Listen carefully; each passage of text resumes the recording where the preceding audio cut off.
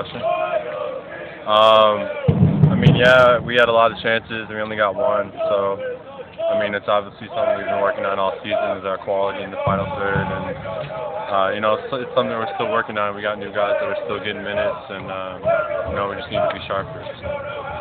Of course, defensively, you didn't allow them a shot till that final 4 minutes of stoppage play. So. Right. You know, defensively, we've been solid all season. You know, coach has us organized as usual, and guys are buying into the system, which is good.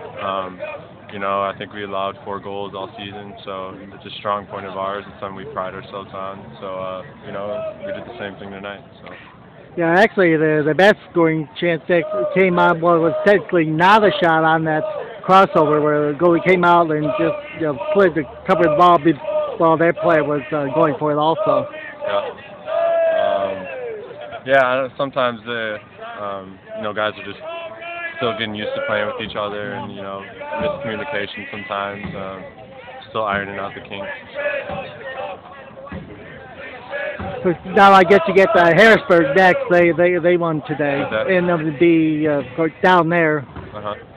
That'll be a good test. You know, Harrisburg always has quality, whether it's offensively, defensively, in the midfield. So, you know, we're gonna have to come out. We're gonna have to stick to our game plan and execute, and we're gonna have to be a little sharper than we were today. We know that. So, you know, we got Toronto this weekend, and we're just taking it one game at a time. So,